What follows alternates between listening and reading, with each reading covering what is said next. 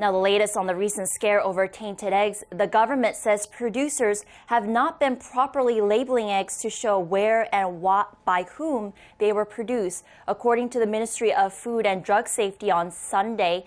Since eggshell labeling was introduced in 2010, 6 cases were found last year and the year before where eggs had no markings on them.